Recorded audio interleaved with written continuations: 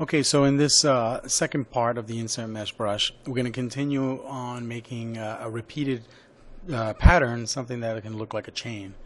So what I'm going to do here is go over to I'll go to the ring 3D, and not that ring 3D. Where is my ring 3D? There it goes. And what I first want to do, the step that I missed, is I first want to make it a make Polymesh 3D.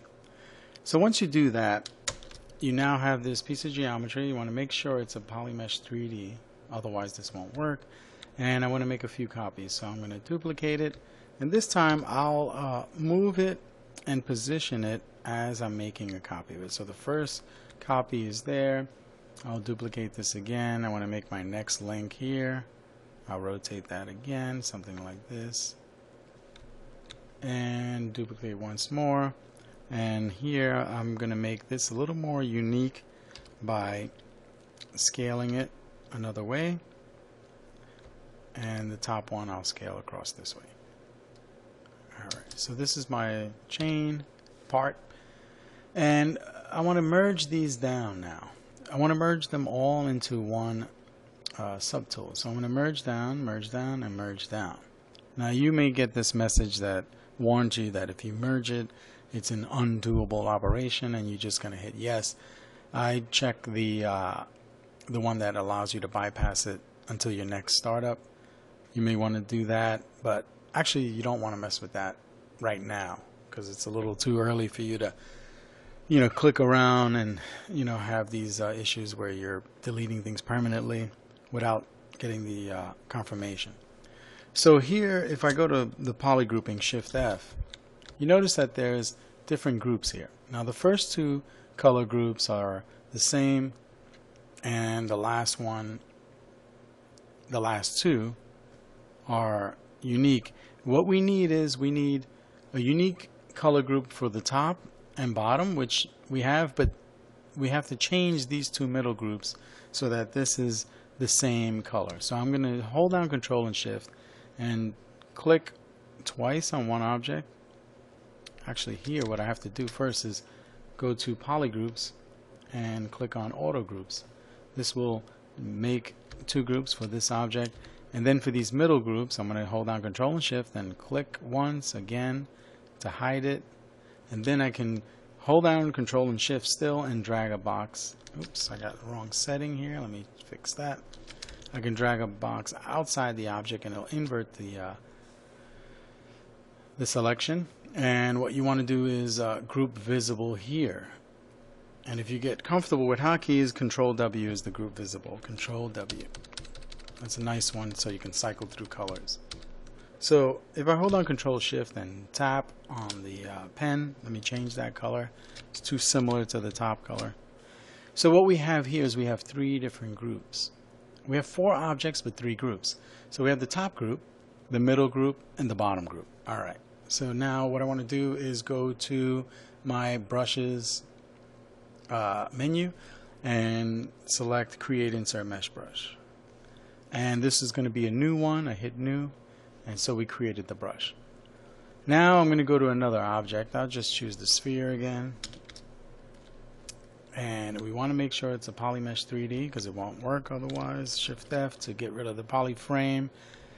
And drag out. So here's my chain. So it's not exactly a chain at this moment, it's a section of it, a chain, but we want to continue this all the way around, so we're going to turn the stroke into curve mode. And once I do that, now I will have this repeated pattern. And this starts with the link that we have at the top and ends with the unique link again. And if we look at the poly groups, Shift F, you'll see. Let me do this again here on the side. So you'll see that we have the top group, which is one color, the middle section, and the end. So this is a really powerful tool here. And if we want to drop it, we just click on that object and it releases the curve, and here we have our chain. Now there's a few more settings that I want to show you, and then we'll just end this. You get the idea. So if I drag out a curve here and we want to update the size, we can do that. We know how to do that. But we also may want to change the depth of this brush. this chain. So while the curve is still active, what you can do is you can go to brushes or the brush menu, and you can look for something called depth. And if you click on depth, you have this depth marker here, this indicator. It's like a sphere and a horizon line, and your object is basically slightly above the horizon. So if you drag it down and then click on your object again, you'll see that now it's embedded into the object. Too much, actually.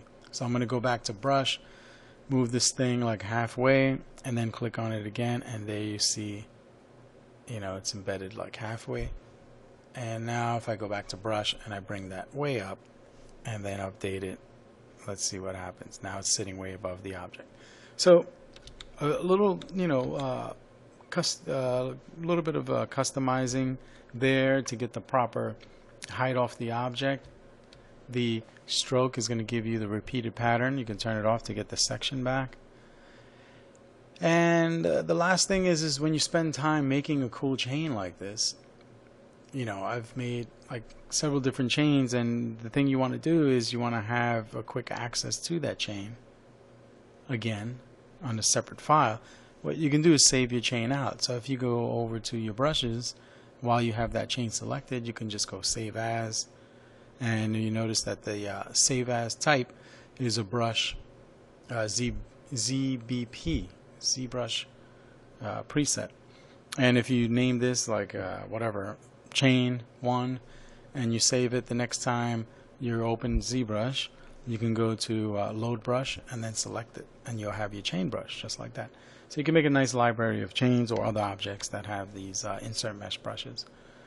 So that's it for the custom insert mesh chain brush or stroke brush.